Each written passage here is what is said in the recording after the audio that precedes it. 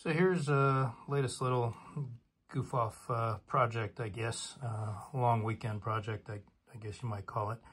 And what this is a little practice amplifier that has all the components of a real amplifier. And it's got two 12AX7s, basically going, this one, there's 3 separate gain stages that feed a cathode phase inverter, which then powers a pair of pentodes.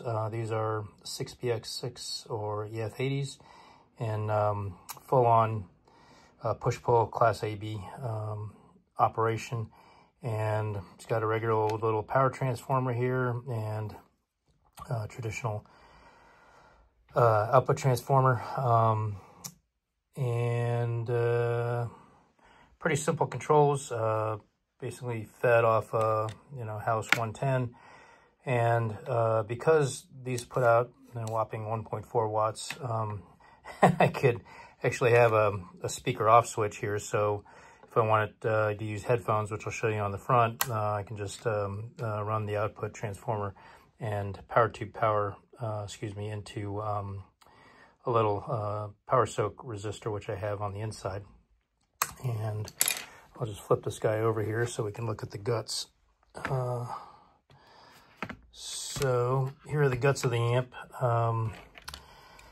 And power transformer basically coming in. I have a little TMOV, which just protect me against over voltages or over currents, spikes. And I also have a little negative temperature coefficient thermistor here for kind of soft start for the filaments on the tubes. And I'm running this into a little solid state rectifier, and it's nothing fancy. There's no backup diodes or anything here, but that basically takes my the voltage that would be going to the plates of the rectifier, and then rectifies it in, I guess, dual half-wave fashion. And then to get the voltages down to where I wanted them to be for my design, I just have a couple of Zeners and a little mini string here, and then I've got another Zener to bring my preamp voltages down. So pretty simple design here. And then I've got this stuff here, because this is using 12AX7s and it's really small space. I kind of thought maybe I might need some noise reduction on the filament supply, so I figured I'd use some extra spaces here on my little turret board to make a little DC lift for my filament voltage supply, and that's what all this stuff is here. This stuff here is my tone stack, and then I also have some components for my phase inverter on this board. Everything else had plenty of room, so I just did point-to-point here. And, well, I guess I wouldn't say I had plenty of room, but it wasn't super-duper crowded. And then on the inside here, we got a tone pot. And this is push-pull, and what this does is give me additional gain. These 2 resistors are up here so that they're easy to change as I want to tweak the gain once I get the amp fully situated in the little cabinet that I'm going to build with a little 6-inch speaker. A little volume here control. This is the control for my line out or headphones. This is the guitar in. I did find when I was doing the build and testing it that because everything's so physically close together, and it was impossible to do really good lead dress like I would if I had more room. Turns out I just, it was necessary to put in shielded wire for feeding the grids on these 12AX7s because I was getting into some oscillation issues when I was testing it. And that was the easy fix. So that's the guts of the amp. And the front side, control-wise, this is this is how it's going to be mounted, I guess, on the little tabletop cabinet that I'm going to make. One mistake I did make when I was laying it out was I put the, I don't know why the heck I did this. I stuck the little power indicator light here, which was idiotic. I should have put it here next to the switch because it made it complicated for me on the inside. But it's what, when you're just laying stuff out just by the seat of your pants at 1 in the morning. But anyway, that's this little guy. The whole chassis, this is just a little Hammond project box. This is 7 inches wide by 5 inches deep, and I think it's 2 inches tall. So actually plenty of room to do the build. Here's a little fella all plugged in. And as you can see, there's not a whole lot of real estate here I had to work with. So I decided to just have really simple inputs, basically a volume and a tone.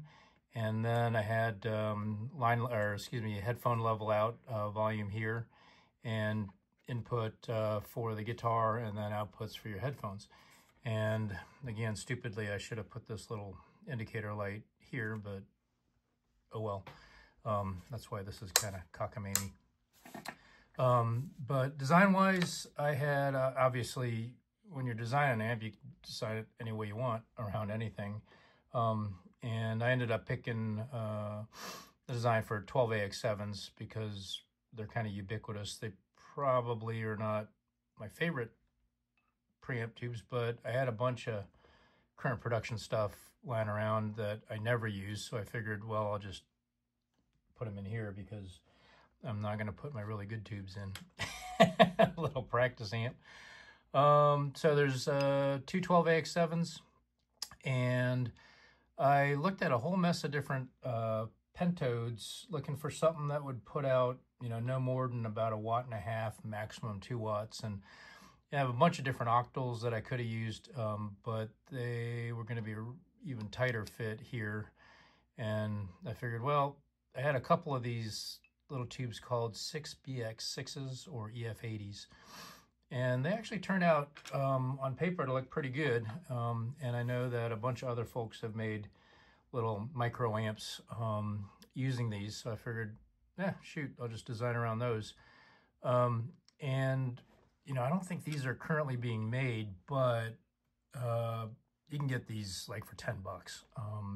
So they seem to be pretty ubiquitous, pretty cheap. I mean, they're a lot cheaper than even current production 12AX7s, which is ridiculous.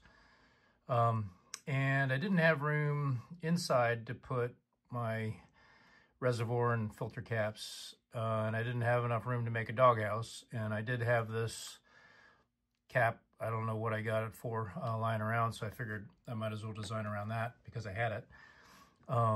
So the mounting scheme for my cap is pretty lame, I guess, but certainly not elegant, but it's pretty solid here. And then I mounted the high voltage sides of it, so you can't quite fit a finger in there. I guess you could if you really tried to shock yourself, but best thing I could do is I was kind of laying this thing out. So design-wise,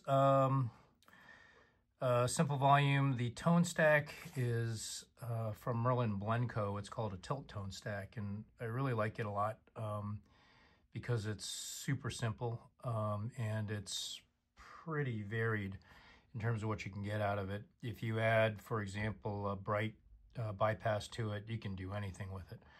But even the stock, or even the stock configuration, if you look at changing the different values and you model those out, I mean, shoot, you can do anything from full-on blackface mid-scoop stuff in a bigger amp where you get a lot of that percussiveness and that classic blackface tone, to kind of tweedy to brown face. You can go dead flat if you want to, going all the way up to accentuated highs. You can do country twang, all sorts of stuff, just with component changes.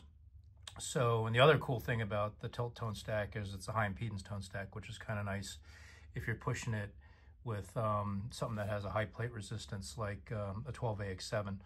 So it impedance matches much better than like the Fender Marshall Vox tone stack. And it's not very complicated. I guess kind of like this for a single knob. And so anyway, this is headphone out. The headphone comes off of the cathode of the stage that's pushing my phase inverter. And this was, I guess, kind of an angle design, which I tweaked a little bit. And Spice modeled it out to about 3.2 volts RMS max, and and I measured it on the oscilloscope. My max output was like 19 volts peak to peak, which is amazingly close to what Spice predicted. So quickie demo of the amp with all my shortcomings as a guitar player, but I figured if I'm at noon, I wanted to design the amp so that I would have predominantly cleans even with the volume of the guitar dimed out, and I think it does that pretty well.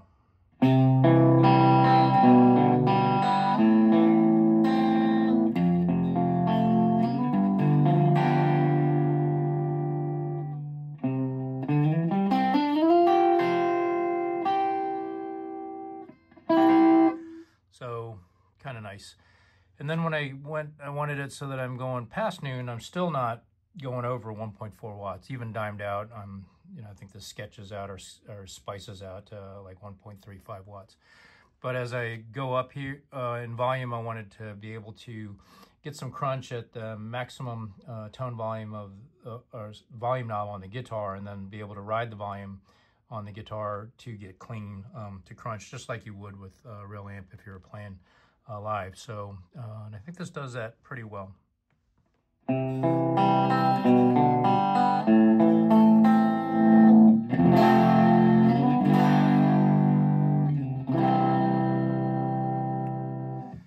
then the way this tone knob works is it kind of, it tilts. So we can, as we go more trebly, we pick up more treble and we drop off more bass, which is kind of nice.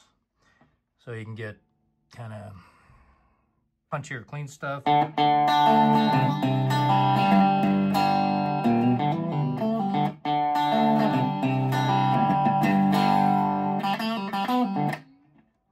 Or we can roll this off and kind of get that warmer.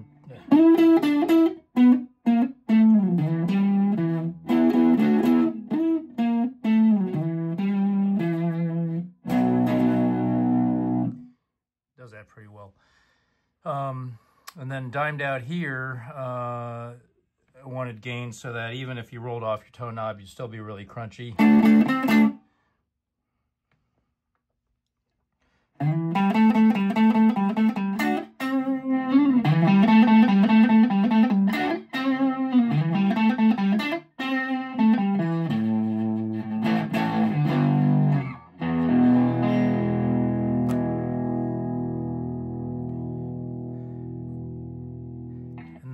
What I did with, to get a little extra gain, extra distortion, kind of the max of this design. Again, it's not designed to be a high gain amp by any means, but certainly want to be able to practice stuff. So by pulling my tone knob out, I can get the max gain, which basically just changes the voltage divider, which I set up for the reference, grid reference on one of the stages. But it gets decent gaining.